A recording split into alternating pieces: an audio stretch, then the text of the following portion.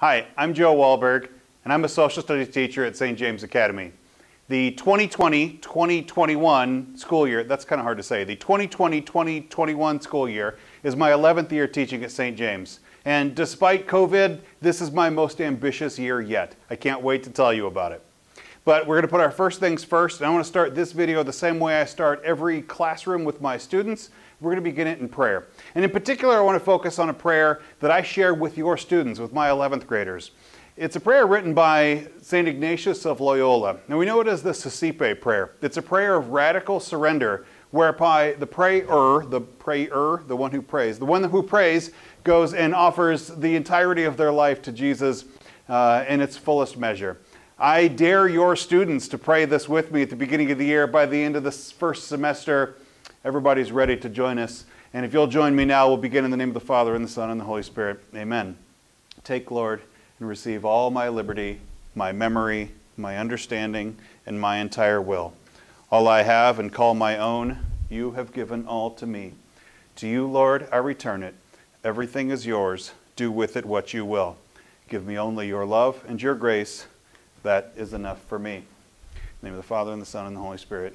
Amen.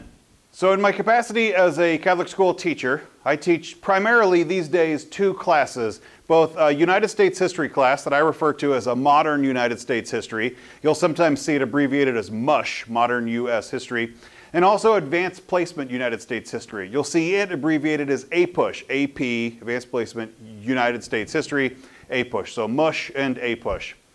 Besides that, I'm also the Dean of the Community of Mother Teresa, which I'm convinced is the best community in the entire school, and it's an honor to go help lead that community. This year I was also asked to take on a great responsibility with the Thunder Broadcast Network. As our students aren't able to go to games, we'll be filming it, and I'm excited to go work with that program also. Some years I get to be a chaperone on the Rome pilgrimage. That one kind of blew up in 2020. Womp womp. I don't know when we're going to get it scheduled next. Hopefully next year. I don't know. I don't get to make that call. But when we do, let me really encourage if there's a way that your students be able to go to the Rome pilgrimage. It's a fascinating trip, a dip into our Catholic history to go see so much of the relics of Christendom there in the Eternal City. It's wonderful, and I can't recommend it enough as soon as we can do it again. Besides being a teacher, my wife and I also own a company, Kansas Tees. We're a custom t-shirt shop. We don't do retail. We're a contract printer. We've done a lot of those shirts at St. James over the years. I'm going to guess maybe about a third of them have come out of our basement. But my favorite thing is that I'm a husband and father to a pretty awesome family.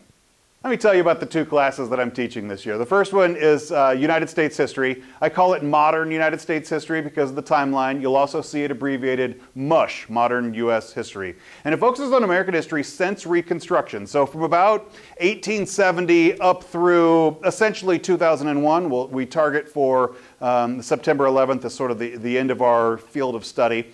And it's a fun class. It's a fun class that I really enjoy teaching. I like to think of it as focusing primarily on the American century, where the United States emerges onto the global stage and really comes together as the modern country that we know today. The second class I teach is Advanced Placement United States History. And I'll tell you, social studies teachers kind of think of this as the class that's the honor to teach. And I know I feel honored to teach it as well. It's a whole timeline class that runs from 1491, so we look at pre-Columbian America, through, again, theoretically the present. Again, we shoot for about 2001-ish in those tender days up to after September 11th. Now I'm going to say with APUSH, it is a lot of reading. It's a pretty aggressive reading schedule, and especially since we've lost a few weeks at the beginning of the school year, we will get caught up, but it's going to be a lot. And there's going to be a point, in my experience, it'll be about early October. I can almost pick it. We'll see what the COVID schedule kind of does for us timeline. But usually I kind of know about the point in the class where it is, where your student might feel very overwhelmed by the workload in AP US history. I'm going to tell you that I'm sympathetic to that. I understand it, and I understand that it's hard on them, and I understand that it's hard on families.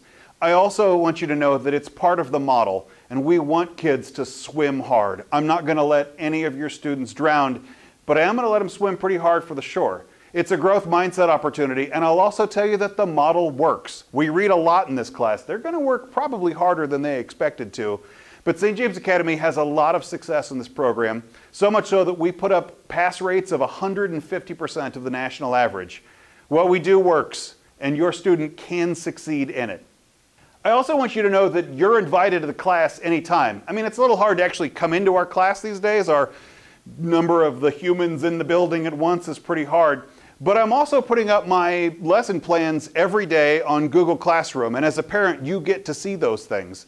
You'll also find, frankly, what my Zoom link is. If you want to come and pop in on class, I don't Zoom every hour just because of, if I don't have a student on Zoom, I don't open it. But if we do, heck, you're welcome to come and join in the class. I'll have to admit you in through the waiting room, but there's no reason you can't see what we're doing. I also put a lot of videos up on YouTube. I have a really big YouTube channel that I share with your students, that I share kind of with the whole world, actually. And you're welcome to follow along with those. In fact, I think it's pretty awesome if you're able to make your family into an active participant in your students' learning.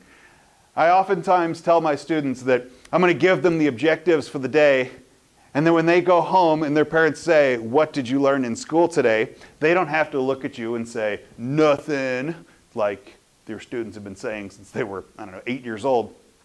Instead, I'll tell them that they can go and repeat back what the objectives were, and that you can have a thrilling dinner time conversation about what you've learned in American history class, and maybe even what you've learned in American history class. You're invited.